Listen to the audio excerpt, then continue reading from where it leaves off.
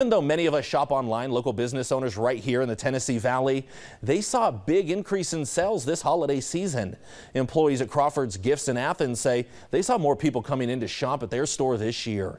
They're located in Athens Square. Callie Estes works at the store. She says the city has made it a lot easier and nicer to shop in the area.